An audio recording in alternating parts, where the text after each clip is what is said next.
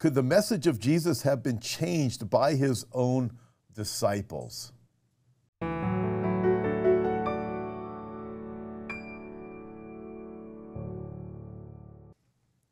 Hey, welcome everybody to our series with Don Stewart. And we are looking at, listen, how can I share my faith with others? Why do I believe what I believe? Knowing what I believe.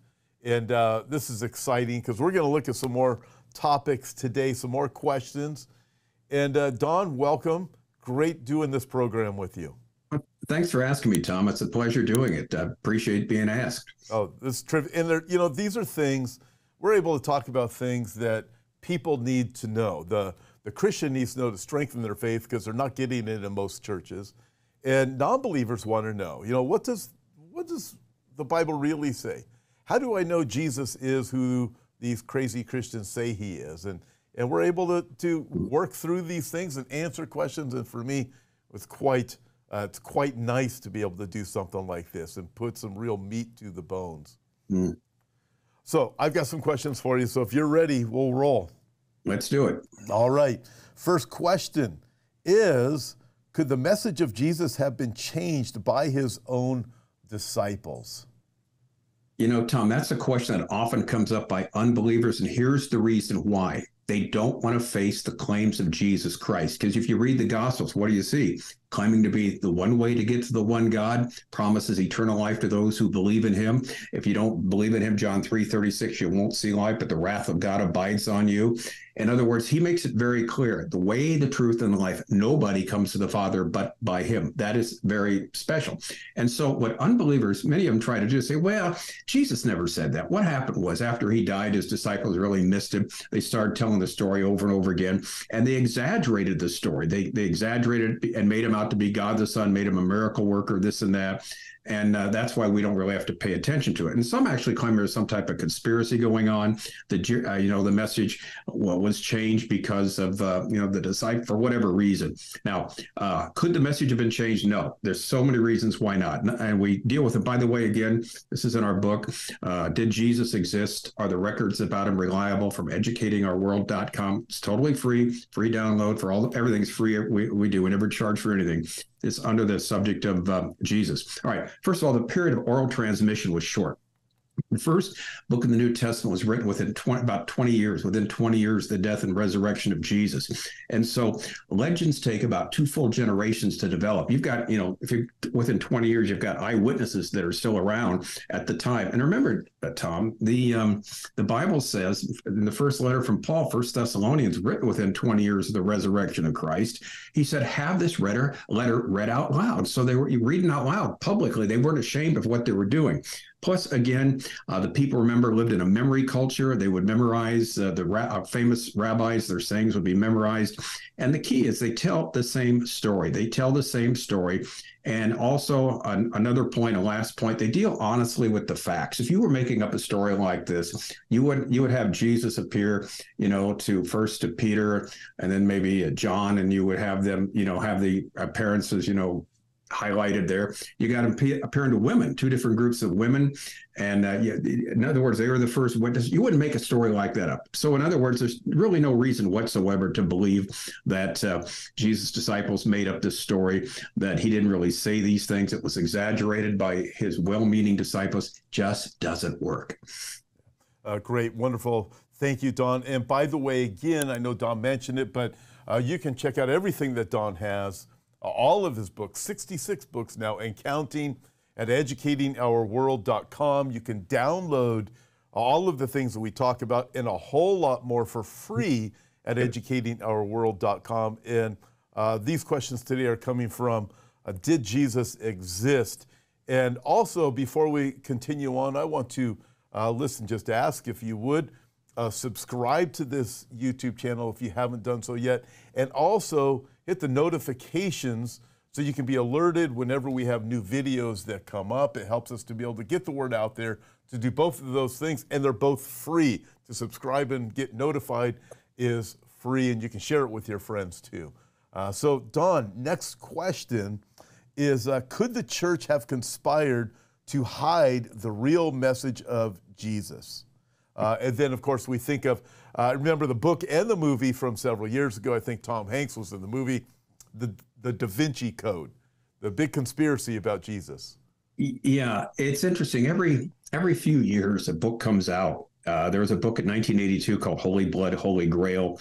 Became a bestseller, basically a detailed a conspiracy that Jesus was supposedly fathering a child through Mary Magdalene, and the child fled to France, and his descendants became part of a dynasty there, and so you got something like that. Then of course the nonsensical Da Vinci Code comes out, the fictional story, and they all have one thing in common: they reject the first, and here's the key, Tom. They reject the firsthand evidence, the primary source testimony of the New Testament writers. The people who were there. They wrote as either eyewitnesses or recorded eyewitness testimony.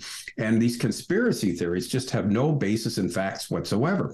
Because let's remember, according to Luke 24:11, the first unbelievers of Jesus' resurrection were the disciples themselves. When the women came and said, he's alive, they'd seen him on Easter Sunday.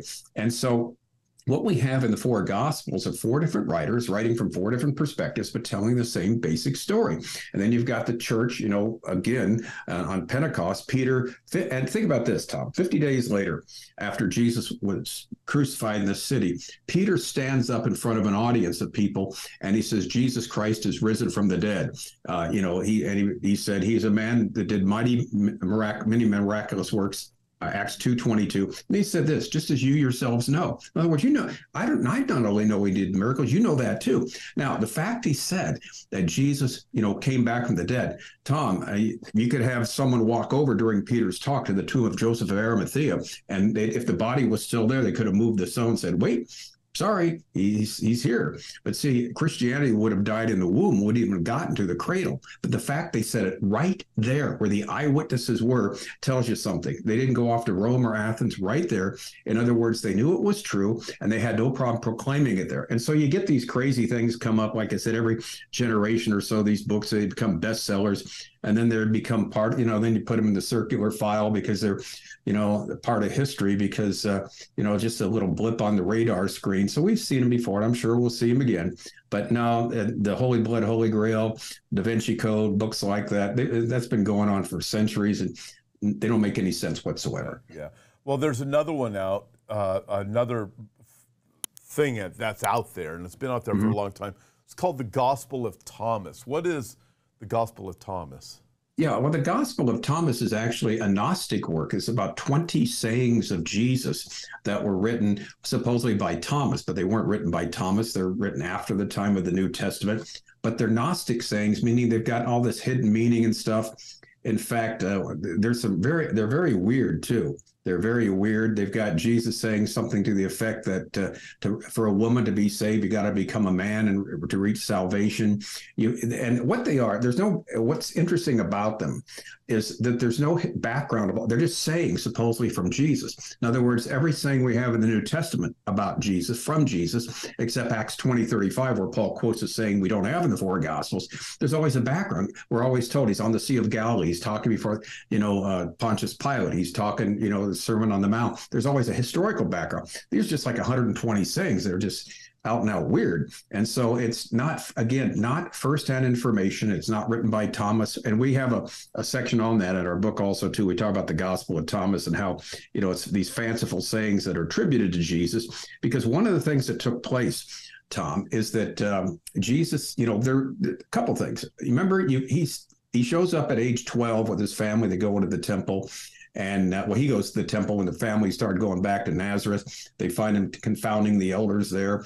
And after that, there's nothing till the public ministry begins. And so what people did, they would fill in the years with fanciful stories. And this was real common to do, with supposedly, statements of Jesus, deeds of Jesus. But the only place we can really trust is the New Testament. And that's where we have to go to. Yeah. Thank you very much. Well, there's so many different bizarre things that are out there. There's another one called The Secret Gospel of Mark. Yeah.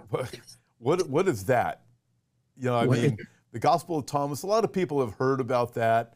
They believed it, but what is the Secret Gospel of Mark? Well, this is a real interesting one. The Secret Gospel of Mark was actually supposedly a book that was written, or a gospel written by Mark, but it turned out to be a total fraud.